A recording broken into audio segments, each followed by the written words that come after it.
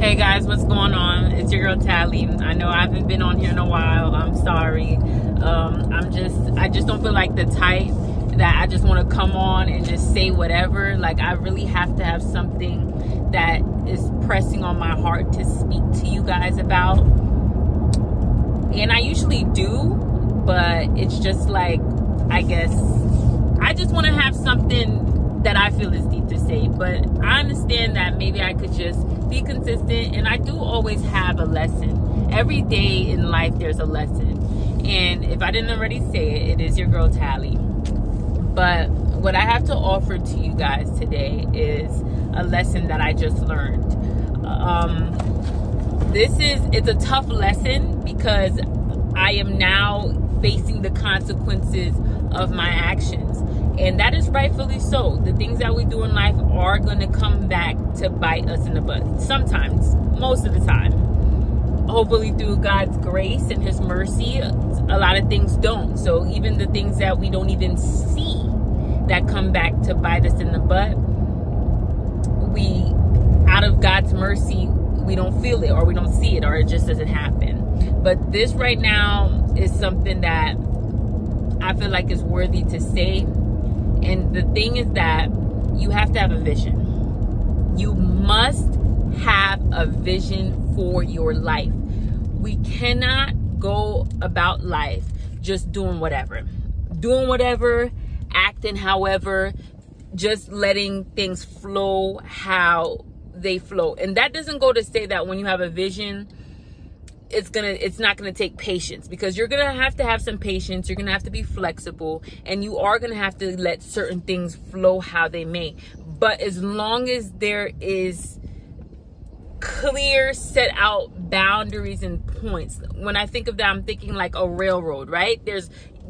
A lot of things happen in between those railroads. Like, that's the flexibility, that's the flow, but it still has to be within the boundaries of what your vision is, how you said it's gonna be. It doesn't have to be exactly to the T, because we know in life things don't always turn out exactly to the T how we thought it would go, but it has to be somewhere within the boundaries. Like, it can't be something that's just way off, because that happens too. And when those way off things happen, we know what happens. We experience delay. So there's some place that we think we're supposed to be, or we are supposed to be in that place that we are not in that place because we experience delay. We allow something, someone, or even some event to knock us off track. So that's the part where we have to just reconsider and redirect what we're doing and get back on track. And there's going to be a lot of that. I feel like there's going to be a lot of that too. So if that's you, don't beat yourself up about it. It's all about realizing that you're off track and recentering yourself back on it, because in life it definitely needs to be that. But there's also a thing of losing focus too easily, because that's something that I struggle with. Like, there's certain things that I didn't have to lose focus about. There's certain things that I didn't have to let occur, or I didn't have to fall into it, but I did. And that is what created that loss of focus. So that's just in my own doing. That's not just life events. That's just me not being focused, and me allowing things to just basically just deterring from my vision, that's on me. I have to put that on myself. And if that's you, you have to put that on yourself. You have to take responsibility for the part you play in derailing your own vision, right? But all I have to say is you have to have one. You can't just let your life just flow any way, go down any path. You really have to come to the point where you find out what you really want to do, what your real purpose is. And it may take you some time to figure that out. I'm not gonna lie, because I feel like I just figured it out. Like, the light bulb just went off. I'm 28 years old. The light bulb just went off. And to be honest, I could be on this path, and then later down the line, I switch another way. But it doesn't matter, because as long as in your current moment you have chosen something, it may lead you to something else. It may lead you to this path, that path. But as long as you're being led somewhere, as long as you're allowing yourself to be focused on something. Because if you don't have anywhere you're going, you're gonna leave yourself prone to going down the wrong path, to doing the wrong things, to doing things that are unhealthy for you, that are not conducive to a better future for you. So that's what the focus is about. It's about focusing on things that you know in your heart that could lead to a better future. Like, things change, plans change, but as long as you're on a healthy path, then you'll be able to pivot wherever you need to pivot. And I'm saying all that to say this because I feel like for the last, what can I say? I would have to say the last year, because I graduated college May 2023. I graduated with my bachelor's degree in international business. And even then I felt like I didn't really understand what I wanted to do with my life, my path. But at least I had something I was focused on. You understand that, guys? So it's like, yeah, I didn't know exactly what I wanted to do, but my goal in that time period was to finish school. And finishing school, that's something healthy, that's something constructive, that's something conducive to a better future. So even though I didn't know exactly, that kept me within the bounds of a better future. It kept me focused. And in order to be focused on school, you have to be somewhat healthy. You have to practice somewhat healthy habits in order to pass your classes, in order to finish school. So that's what kept me focused up until May 2023. So much happened after that. Like, so much, I would say, like, spiritually, mentally, emotionally, upon me finishing school. So much realizations that, you know, I'm grateful for. A lot of it hurt, but I am also grateful for it. And at the same time, now I didn't really have anything else to focus on, because yeah, I had a job, but for me, the type of person I am, I know that I'm not going to always be working for someone. I know that. I can't tell you how I know that, but I've always knew that. Ever since I was a little girl, I knew that I would be someone who, either like a stay-at-home wife, who likes to manage the household, because even now I love to manage my own household, or a businesswoman. But mostly I knew I'd be a businesswoman, right? So a job is not something that I could just give all my focus to. It never has. This is why I haven't really done so well with keeping a job, if I'm being honest and transparent, because I could never give my 100% to a job. And I know that's probably a trigger to many hardworking people, 9-to-5ers out there who are, you know, dedicated to their job. And I really do salute you, because because when you feel like something is for you, and you feel like climbing the corporate ladder is something in your heart that you are called to do, then I understand how passionate you are about that. And continue to be passionate, continue to follow your dream, continue to go above and beyond for what you feel is meant for you, because I'm going to do the same for me. And in doing the same for me, unfortunately, I'm not able to give 100% to anyone's job, because I just know that is not a long-term thing for me. It's not climbing the corporate ladder. It sounds great and all, but I understand that's not for me. I'm definitely someone who has to have their own business. It's not a compromise for me. Eventually that has to happen for me.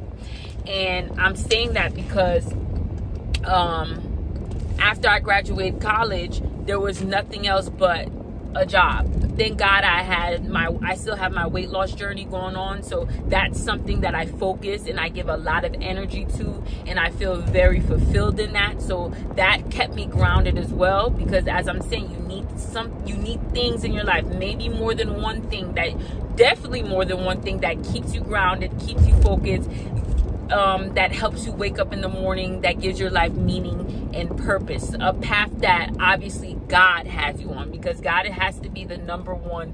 God has to be the center of that all. God has to have you on that path, because I fear that I'm telling you all of this, and you guys are going to go out there and try to find that thing for you, and you're going to feel unfulfilled, because I know for a fact 100% that God has me on the path that I'm on right now, and I would not feel as fulfilled as I feel now unless God was in the midst of it, unless I knew that it was something that God has for me, unless I knew God. I knew God. I knew Jesus. I knew what he's done for me. I have purpose in life.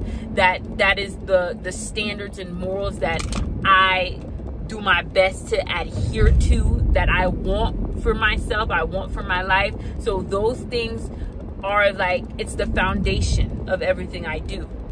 And I feel my best when I stay very close to those morals and standards. And I know there's other things out there that you guys probably could tell me about, but this is what I choose. This is my belief. This is what I believe in, and there's nothing that's gonna change that.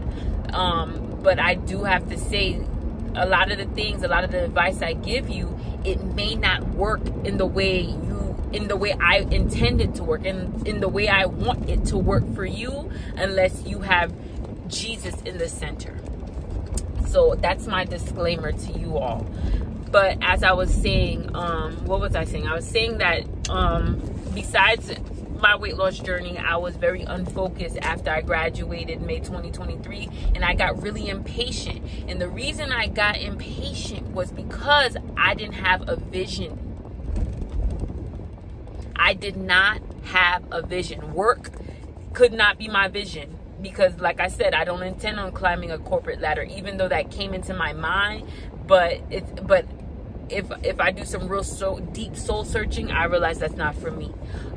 My weight loss journey is amazing, and I'm having a great time, and it's frustrating sometimes, and I want to cry sometimes because the weight doesn't come off as fast as you would like. But at the same time, and it means a lot to me, but at the same time, just losing weight, looking better, feeling better, getting healthy, those are great things. I absolutely 100% recommend for anybody, but it can't be everything in your life unless you feel called to the fitness industry, right? But I don't feel called to be any fitness person, fitness instructor, even though people are trying to like make me that. I don't feel passionate about fitness, like teaching other people, training other people. I don't feel passionate about it. The only thing I feel passionate about is waking up in the morning and going to the gym for me. So I know that's not my lane.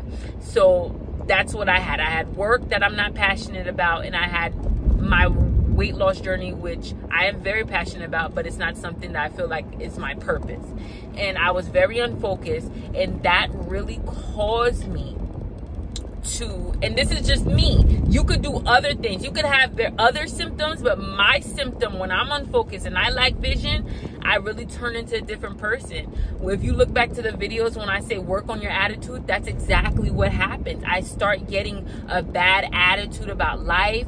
I become very ungrateful, even though I tell people to be grateful, and I could be so grateful about things, but when I'm ungrateful, I'm very ungrateful. Like, it's like the opportunity that I've been given to have a job, to be able to financially provide for myself, I just overlook that, and I just become a very unpleasant, ungrateful person. And the attitude I have is sickening, and I don't treat people the way I'm supposed to treat people. I treat them very disposable, and this is me being honest with you guys. Judge me for it if you want to, but I'm telling you what happens when I become unfocused and I lack vision in my life. And this could be something in your life that you do. And I also practice self-sabotaging behaviors where it's like, you know, fire me. I don't care. And, you know, and I would be in such a pickle, and I don't know what would I do, and I would be at risk. But it's like, I don't care, because all that shuts down when I don't have a vision. So it's important if you're like me, it's very important for you to have a vision, because when you don't have a vision, you become ungrateful, you become wasteful, you become self-sabotaging things around you that you should be grateful for. You just mistreat that, and you mistreat people, and you're just not the person that God has called you to be. And I feel like it's because you're not in your purpose, because I believe there's certain people like myself that we must operate in that purpose. We are called for such a time as this. We are called to be a certain kind of individual. And when we veer away, when we turn away from that individual, we're not our best selves. We're not able to operate in our best selves without adhering to the vision that God has for our life. Because if I could think back, it's so far away, but if I could think back to when I was in life doing whatever, I was such a incomplete person. I was so not whole. I was so very much more insecure. I was so very much more unpleasant. I was not confident. There was just so much I was lacking because I wasn't able to step my foot into. I wasn't even a toe into the things that God had wanted and what he had for me. And I was so lost, and it was just not a good time. But I was definitely much younger, so you don't understand that. And you have, when you're younger, you do what you do when you're younger. But yeah, so the person I am when I don't have a vision, when I'm not in my purpose, is not someone I'm proud of at all. So I'm just letting y'all know, to let you guys know the lesson that I had, because I've been going through it for the past year, just seeking, like, what am I supposed to do? What is my vision? What does God want for my life? What am I supposed to do next? I got really impatient. Like, I don't want to do this anymore. I'm bored with this. Like, a lot of like acting out, self-sabotaging, and it's just because I just didn't know. I didn't know what's next, and I got really impatient with that. But now I'm looking back and I'm like, I should have really been patient. I really should have been patient. I really should have continued to trust God with whatever he had for me, so I don't become impatient. And this is just something I need to learn, because I'm just learning that I do have an attitude problem. I do have an anger problem, there's things that I need a lot of there's areas I need to practice more self-control in. I feel like it boils down to definitely more patience, because I get angry because I don't have a patience with a situation. So that's something that God really revealed in me through my coworkers, through basically through my coworkers, that I don't have patience, especially with other people. And that's something I intend on working on.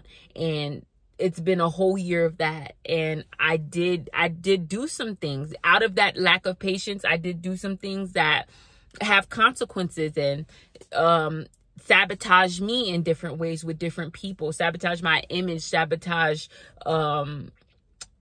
me and my work ethic, right? And I have to take responsibility and deal with the consequences of that. So that's why I'm speaking to you guys, so you don't have to fall into the same situation. You have to have that vision, but you have to have God. You have to trust God. You have to trust what he says about you and your life. You have to have patience for him to reveal to you what's next, because now, out of his mercy, he revealed to me what's next. And I'm like, oh my God, I did all of this, and it was like I'm running in circles like a chicken with my head cut off, acting crazy.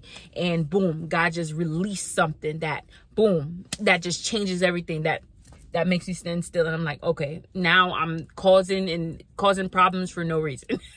Now I'm doing things for no reason when I could have just chilled and trust God. But at the same time, another problem that I have is I never want to feel lazy. I don't like to feel stagnant, because for a long time in my life, I felt that type of way, and I don't want to feel that way anymore. So when it feels like things are not going, I feel like, oh my God, you're getting lazy. Oh my God, you're getting complacent. So I guess I'm fearing complacency. I'm fearing being lazy, because I feel like there's so much more and I don't want to get stuck. So that's what causes me to be impatient. But that's another thing that I have to work on, and I have to know the difference between being patient and being lazy. And then I'm causing so much drama in the midst of that, which is terrible, guys. So have a vision for your life. Focus on that vision. Trust God for that vision. Be patient. I have to go. I'm going to be late. Bye-bye. I love you guys.